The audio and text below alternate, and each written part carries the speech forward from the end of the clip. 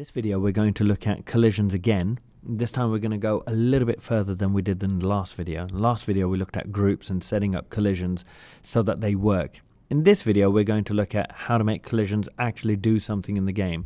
So what we're going to have is a situation like our crocodile hitting the pineapple and then dying, or at least disappearing off the screen. So let's set that up. Let's go to our crocodile, let's go to our events. So let's go and set up the collision with the pineapple.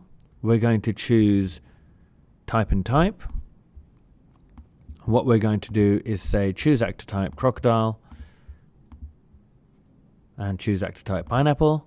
So we have when a crocodile hits a pineapple, that's kind of obvious. And what we want to do is go into the properties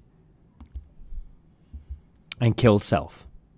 Let's rename that one. So that's croc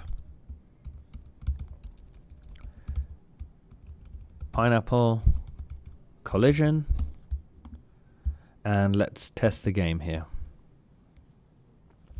So here we have it. So crocodile running around, when it comes up to a pineapple and touches it, it dies. Now we've set the pineapple not to move, so the pineapple is not affected.